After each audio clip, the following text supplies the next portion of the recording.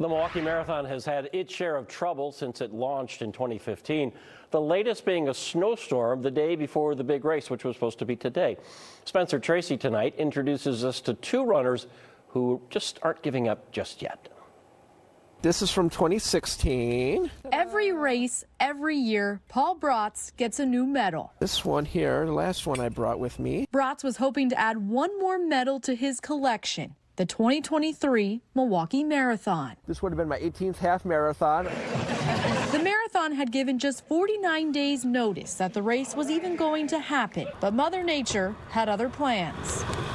I looked at my phone. Oh no, the race just got canceled. Organizers made the call on Saturday morning to cancel the half marathon and 5K run. It was set to start and finish at Pfizer Forum. The course took runners through downtown and over to Lake Michigan. However, the snow and ice made that impossible. I was disappointed just like everybody else, but I'd been looking at the temperatures for the last week. Ken Kihus was one of the 1,000 runners signed up. He has been running the Milwaukee Marathon since it was introduced in 2015. I want to be part of the first year, second year. I want to be part of all the years so I can be a legacy runner. This race has a complicated history. Organizers say in 2016 and 17, the race wasn't measured correctly by course markers. It came back in 2019. Then COVID hit, and the race hasn't gone on since.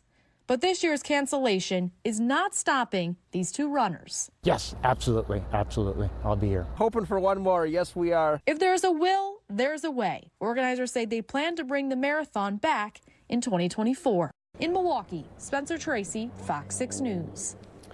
Organizers say in the next week they will explore all possibilities for 2023 or 2024 with city leaders. All runners will have the option to run virtually, defer to another event, or get a full refund.